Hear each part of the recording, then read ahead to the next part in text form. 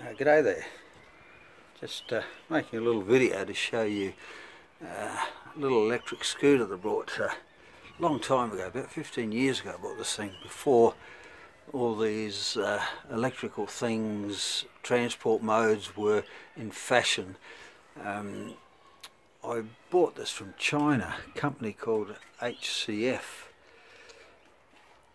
I was kind of interested in electrical forms of transport, always have been, and I found this on the internet one day, and it was quite a cheap little unit, in China that is, and I thought maybe I could go into business selling these things here in Australia. Now, so I thought it was quite cheap to buy, but then freight costs and stamp duty on it cost a fortune. I gave up on that idea fairly quickly. The rules have changed a bit now, not quite so bad, but back then it cost me a lot of money, so I gave up the idea. Anyway, it's for its time, it's an extremely well made scooter. It's made out of steel, of course. A lot of them these days are made out of aluminium. It's got aluminium wheels though. It's got 12-inch wheels, full suspension. There's the front suspension and the rear suspension, little shocks on it. It's driven by a 350 watt motor that sits in there, and it's belt driven. Great big cog on the back of it, and doesn't give you much ground clearance below the 12-inch wheels. If you sort of hit something, you know, if the wheel misses something, it can quite often hit on this edge here and damage the rim a little bit, because it's not that much smaller than the wheel itself. But that is a guard, the belt sits behind it, so at least it doesn't damage the belt. But great little thing. But it runs on, it's a 24 volt one, it runs on two 12 volt lead acid batteries, which gave you a range of not very much, about 10 k's back in those days. A couple of batteries that looked something like this. It's only a 6 volt one, but I've long disposed of the old ones that fitted in there. I used to use it to running down the shops and going for little joy rides and that when I got it, but didn't use it that much after that, especially when the batteries ran out and you've got to buy new ones, and they didn't seem to last all that long either, mainly due to lack of recharging. You know, you'd put it away, and if you didn't charge it for 3 months, you'd find the batteries were dead, which is a bit of a pain. So I thought, hey, I pulled it out just recently and thought, oh, I should give this a bit of a go and change it to lithium. You know, it's all the rage these days. So yeah, so I did. I'll show you how I did it.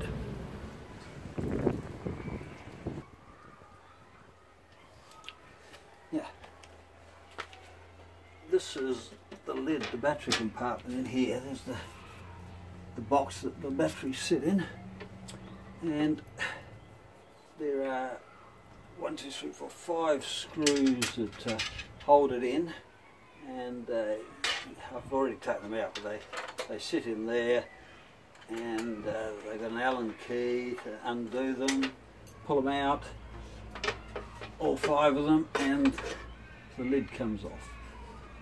There it is. And this is the battery compartment in here.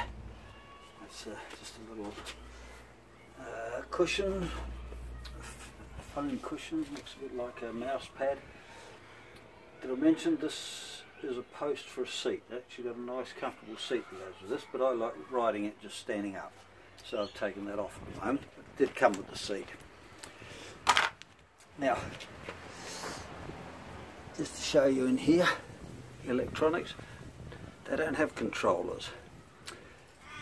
For the lead acids, well, in these days anyway, it's a fairly simple motor. It doesn't have hole sensors and things like that.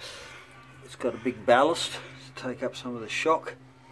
It's got a junction box here, and then over here, in here, it's got a overload switch, and it's got a reset button on the outside. So actually, yeah, that's the reset button, and there's the main switch is just below the reset button there. And all you've got on the handlebars is you've got a charge indicator and you've got a little accelerator.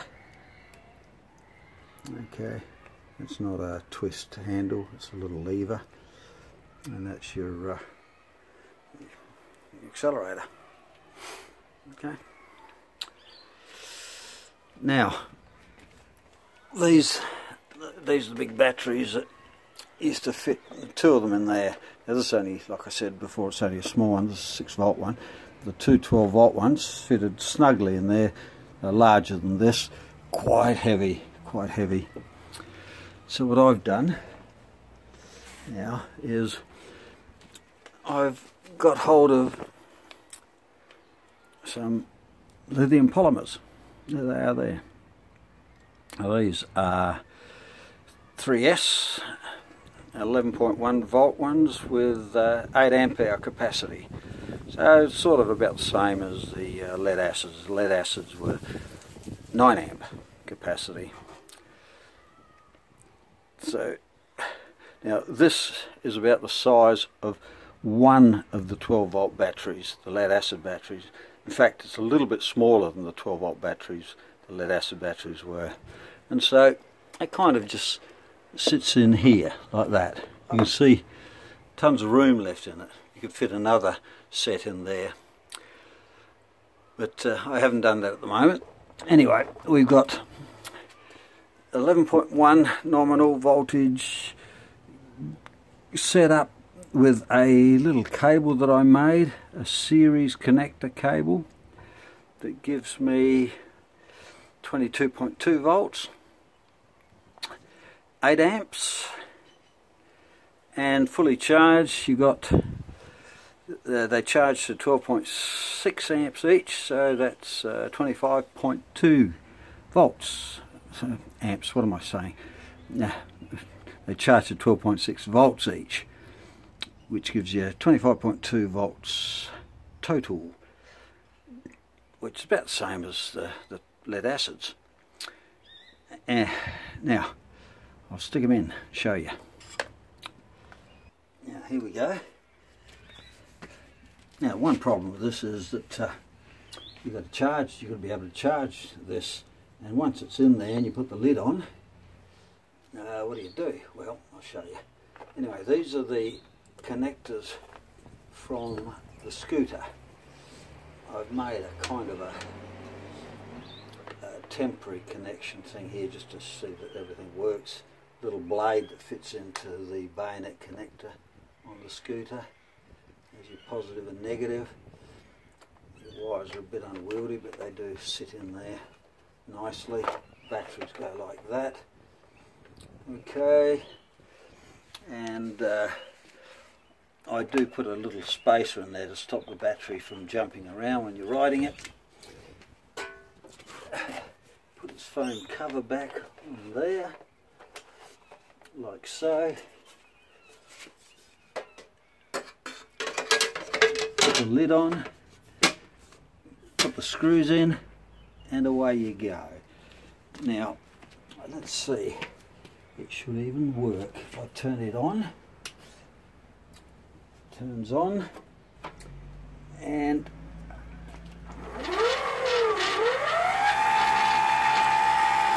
there we go.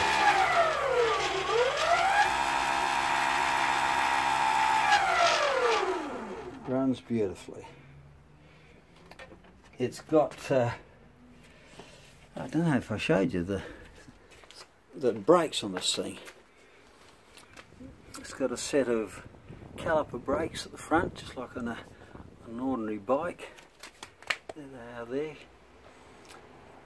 there. Rubber pads that slide up against the rim of the wheel, the 12-inch wheel. And at the back, it's got a little drum brake. Nowadays they've all got disc brakes, a bit more sophisticated, but they work, they stop you in time, doesn't go that fast anyway. So there we go.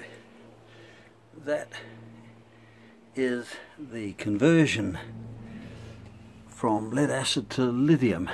Now the only problem with this, of course, is that how do you charge this thing?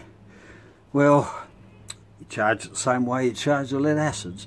There's the charging port in there. Now what I've done is I've made up an adapter. That I bought one of these 3-pin plugs on eBay.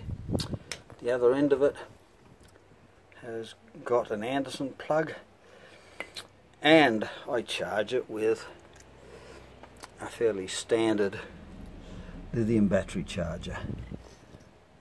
That fella pushes in there, and I power that up and set it at the 6S